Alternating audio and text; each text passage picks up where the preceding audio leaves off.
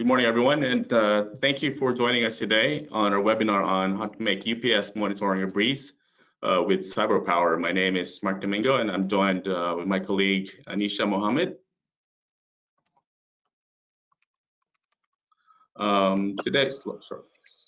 Quickly click on slides here. Next slide, Anisha. So, just to quickly introduce myself, again, my name is Mark Domingo. I am the product manager for CyberPower here at Soft Solutions. And I'm joined with Anisha Mohammed. She is our technical specialist. So I have joined Soft Solutions just over 9 months now. And as the product manager, it is my responsibility to make sure that we are currently updated with our stocks. So I manage all the stocks, the pricing, and support escalations. And currently, we are the master distributor for CyberPower here in New Zealand. A little bit of introduction for yourself, Anisha. Hi everyone, Anisha here. I'm the technical specialist here. I've been here for about 8 months and I'm really enjoying getting to learn everything that I'm doing. So yeah, I would be happy to meet some of you in the future. Thank you. And now just a bit of an agenda for this webinar. I'll be touching on the history of CyberPower, the CyberPower models that we have, and the types of UPS backup topology that CyberPower has and the technology. And then Anisha will be talking on the different management options, and she will also do a demo on the CyberPower's PowerPanel cloud platform dashboard. Right, so just to start off, the history of CyberPower, they were founded in the US in '97, after which that they have just followed the lead on the internet revolution, right? So they are actually the first UPS that introduced compatibility with Windows 98, and they have since entered major retail stores in the US, like the likes of Walmart, Best Buy, and Fry. So this was around 1998 to 2000.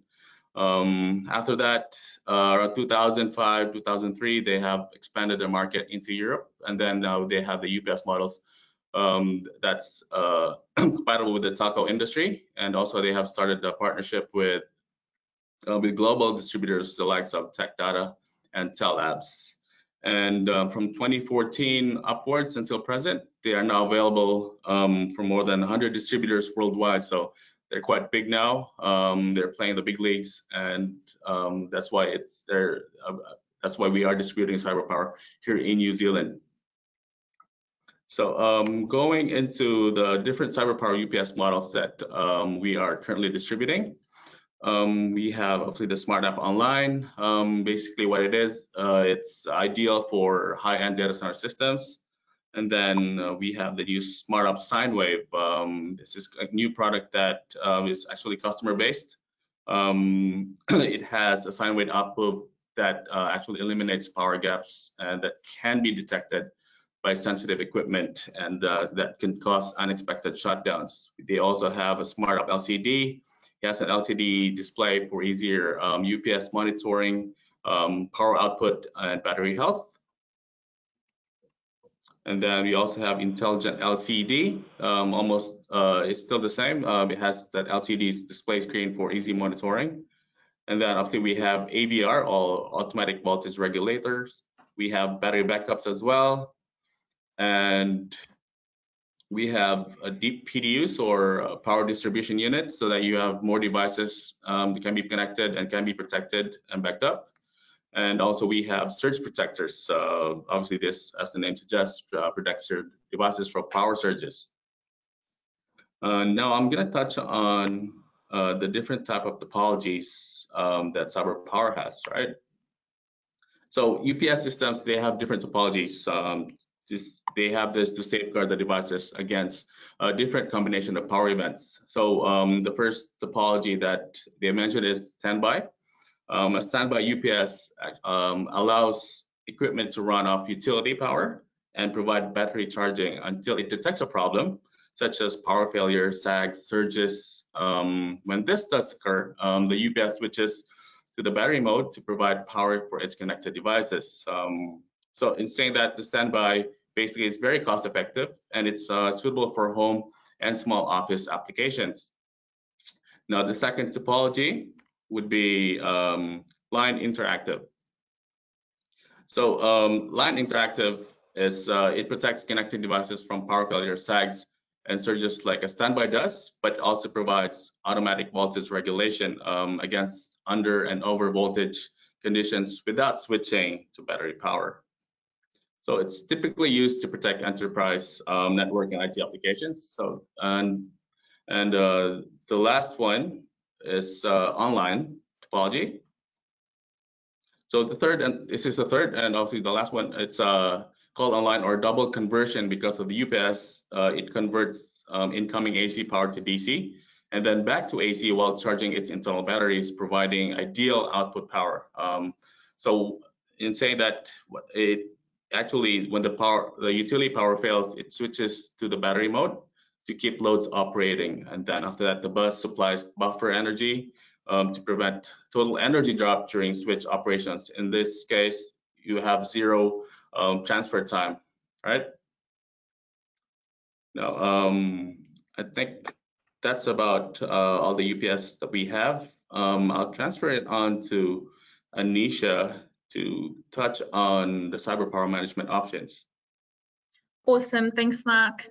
So there's a few different ways to manage where you can see information and monitor your UPS unit. So some of the models have an LED interface, and that's just nice and straightforward. You've got the LCD interface, and with the LED and LCD interfaces, you don't need any additional accessories. You'll see it just displayed on the front of the UPS. It displays basic UPS information such as the voltage input, output, the battery level, and then if you want to do UPS settings, then we've got the PowerPanel software, which is what we'll be discussing and doing a demo with shortly. So with PowerPanel software, there's personal and there's business.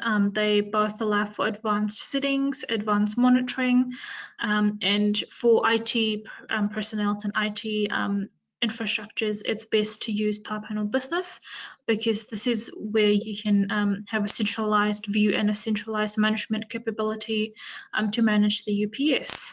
So I'll just take you guys through a demo of the PowerPanel PowerPanel Business Local software. So just bear with me while I bring up that screen.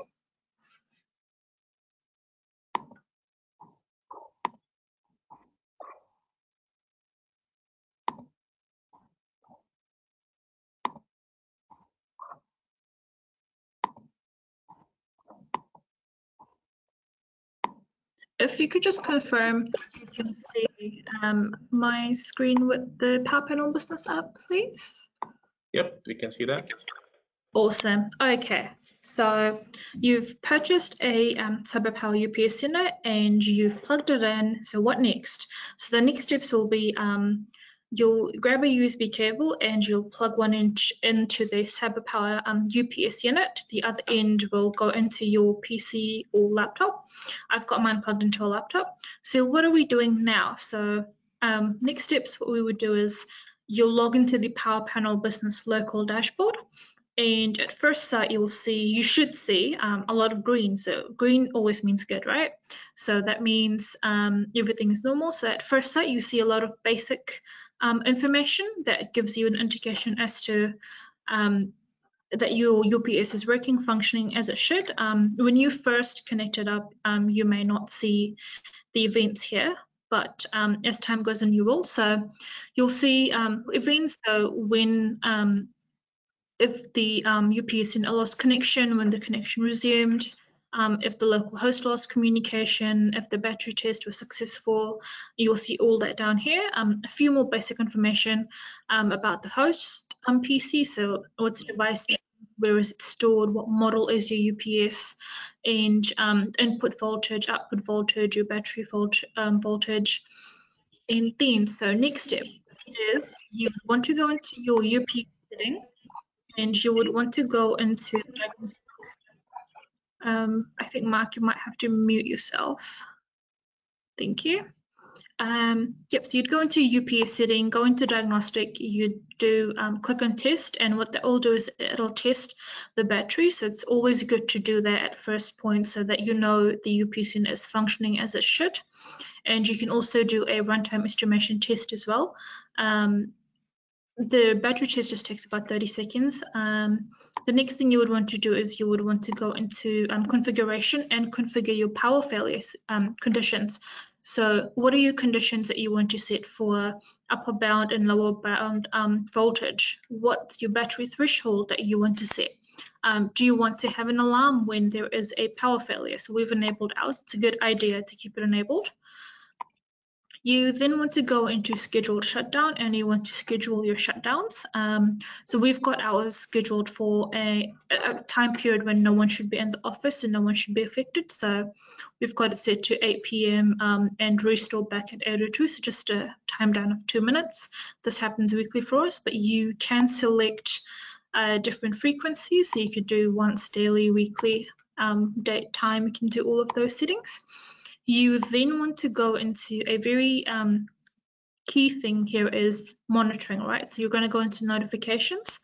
We're going to go into notification channels, and based on which channel suits you, you would set up your communication channel, so where you should receive those notifications from, notifications to. So you could do email, you could do SMS, go through and configure all of your settings, and you then want to go into recipients, and you want to select who the recipients of those emails should be, and you then want to go into notifications itself and read through which ones are key. So we have all on because all of it should be key, but then you would go to send. If you want it to be if you want to receive the notification, you'll select instant. If you don't want that notification to trigger, then you would keep it as inactive.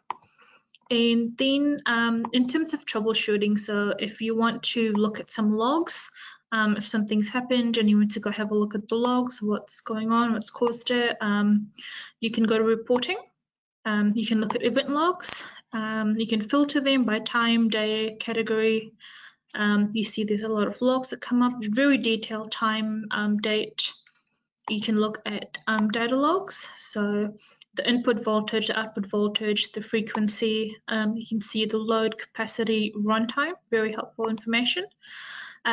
You can also look at the energy use. So if you can set it to New Zealand, and it gives you kind of an indication of what the energy use, energy cost is. You've also got input on metrics here, such as based on what dates you want to look at, what's the average daily energy use, what's the total use, what's the total energy cost. So these are very helpful information. And then you've just got a little bit of a help button here. So if you want to update the PowerPanel software, or if you want to head to the website to have a look at something. And yeah, so that's how easy it is to set up the PowerPanel business software to monitor your UPS. If you do want more information, more in-depth information about how to monitor the UPSs, please do feel free to reach out to us at cyberpower@softsol.co.nz, and we can definitely take you through a more in-depth walkthrough. What I'll do is I'll pass it back to Mark now, so just bear with me. I'll share those slides again. Thank you, Anisha.